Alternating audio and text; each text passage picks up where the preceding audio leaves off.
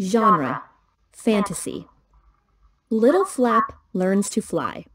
Essential question: how do friends depend on each other? Read how Little Flap depends on his friends. Little Flap was happy living in his nest. His friends, Fluff and Tuff, lived in the nest next to him. Every morning they sang songs together. Their parents brought them worms to eat. One day, Fluff asked, "Can we get our own worms?" Tuff said, "We can if we learn to fly." Fluff said, "Yes, let's learn to fly."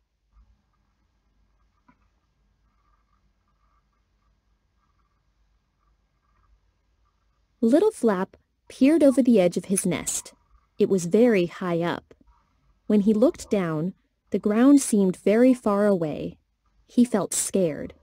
He was too afraid to tell his friends about his fear, so he kept his feelings a secret.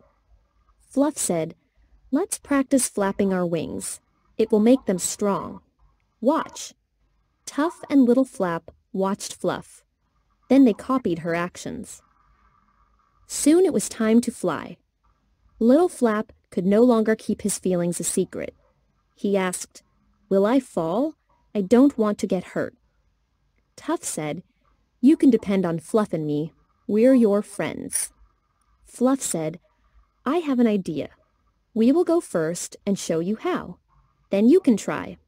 If you fall, Tuff and I will rescue you." Tuff said, "Yes, we can save you." Tuff and Fluff jumped out of the nest. They flew. Little Flap looked down nervously. He still felt uneasy, but he felt braver with his friends. "Okay," he said, "let's try." The three birds stood together on the branch. They counted.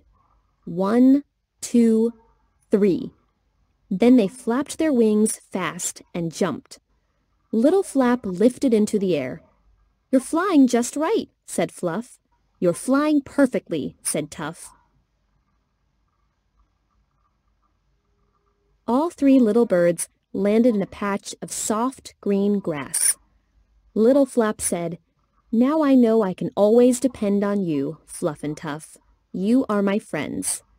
Then he found a big juicy worm and shared it with his friends. Now Little Flap likes flying. Make connections. Describe how Little Flap depends on his friends. Discuss a time when you depended on your friends.